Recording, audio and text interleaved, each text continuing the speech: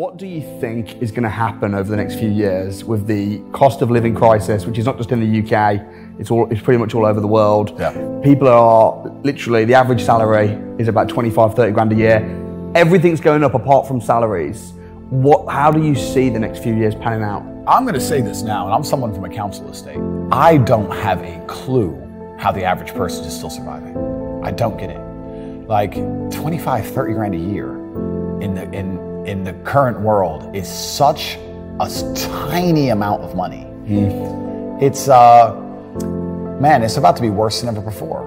It's going to be have-nots and have-yachts. It's always been that way. Yeah. But it's going to become worse and worse as inflation gets out of control, as the price of assets soar. The rich are going to become richer and the poor are going to become poorer.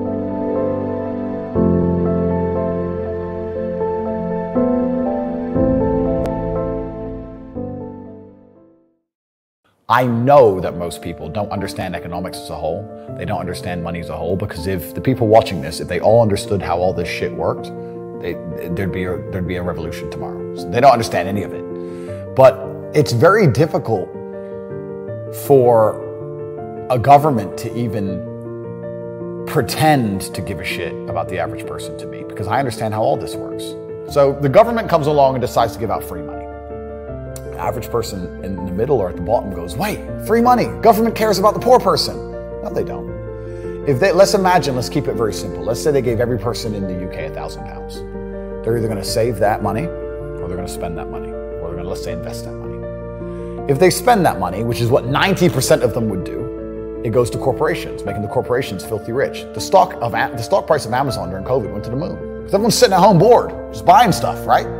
So there's less corporations than there are people. So let's say you give everyone in the UK £1,000. A lot of that money goes to one guy, Jeff Bezos. The rich get richer, just like before. Let's say they invest it. Well, they're going to invest it in what? The stock market? Well, that increases the share price of companies. Who owns companies? Rich people. Let's say somehow 200 of these people are best friends and they're never going to argue, and they get together and they get £200,000 and they buy a house, for example. That's still going to raise the price of housing on that street. The house owners, the homeowners are going to get richer. The people who already own things, the asset owners, are always going to get richer. No matter what you do, the people who are poor are always going to get poorer, and the asset owners are always going to get richer. Yeah. And it's running away now to a point where the chance of buying a home on the average salary is near on impossible. I mean, you know some hacks, you know some things about it, et cetera, et cetera. But I don't know how people are surviving on this money, because I come from a council estate in Luton, that's fine. But now I'm living in a world where I can talk a bunch of rich people stuff right here. For me, it's very normal now to jump on a jet from Bucharest, where I live in Romania. I'll go to Monaco, that's 30, 40 grand. We'll go stay in a hotel, which is 5 grand a night. We'll go out for dinner, 3 or 4 of us, that costs 15, 20 grand. We'll stay, we'll have a business meeting, and I'll jet home. I'll spend 200,000 pounds in a weekend to go to a meeting. and I'm not the only one doing it. There's 30 other guys there doing the same thing.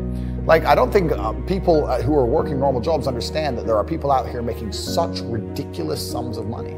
And that would be the hardest thing for me if I ever had to get plugged back into the matrix and work for 30 grand a year. It's not the wage, just knowing how badly I'm being wrecked. Yeah. I'd be like, knowing how much I'm being screwed would just upset me.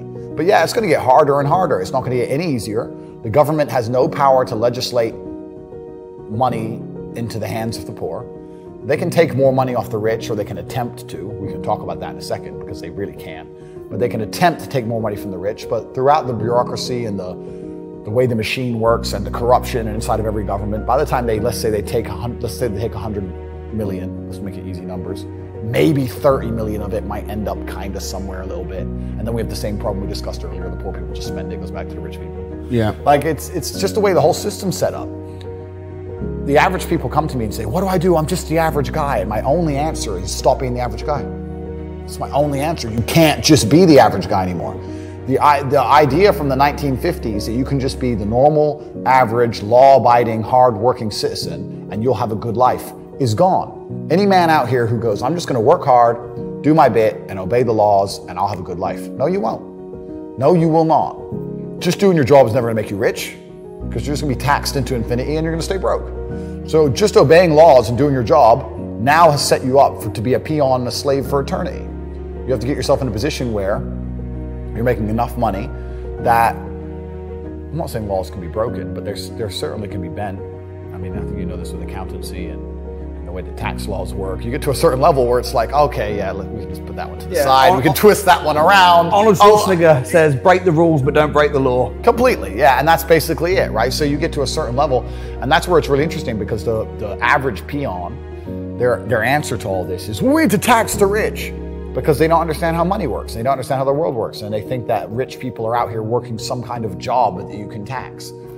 How do you tax a rich guy? How do you tax a rich man? Firstly, let me tell you something about myself and most rich people.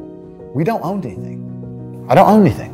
I don't own anything. There may be a trust fund in Ecuador that owns a company in Singapore that might own a yacht that I could borrow, for example. I don't own shit. So that's the first thing. The second thing, you have all these different jurisdictions around the world. It's extremely complicated. How are you going to tax a rich guy? He has houses here, houses there, company here, company there, all the companies making a loss. Does Starbucks pay tax? No, Starbucks supposedly doesn't make money. Supposedly Uber's never made profit. An app on the phone with millions of cars around the world and people working endless hours for them and them getting a cut of it to run an app. Supposedly they've never made profit, never paid a penny tax. Funny how that works. You can't tax the rich. It's too complicated. You can't tax the rich. It doesn't work. All you're going to do is just drive them into other countries. If England right now today were to announce a huge tax on the rich people would just go, oh, cool. I'll base my company out of Belize. A few pieces of paper, fuck you. I mean, can I push back a little bit on that point? Is that okay? Sure. I mean, you say rich don't own anything.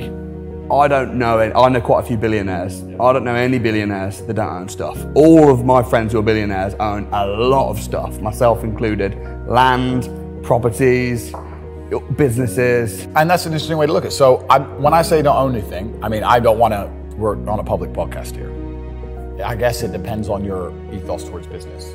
The problem with owning something is that it can be taken from you. So let's look at it the American way. In America, litigation is a big problem. Everyone gets sued all the time. So you don't want to own anything because if you get sued, then you're going to have to pay that debt.